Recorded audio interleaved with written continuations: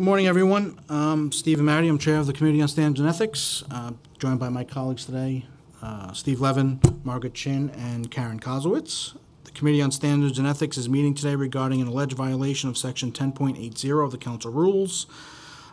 It is necessary for the committee to discuss confidential personnel issues. Therefore, I'm making a motion for the committee to move into executive session pursuant to Article 7 of the Public Officers Law. Do I have a second? I second. Seconded by Karen Kozowitz. Motion has been made. All those in favor say aye. Aye. Noting that the ayes have it, I'm going to close this portion of the meeting and reopen executive session.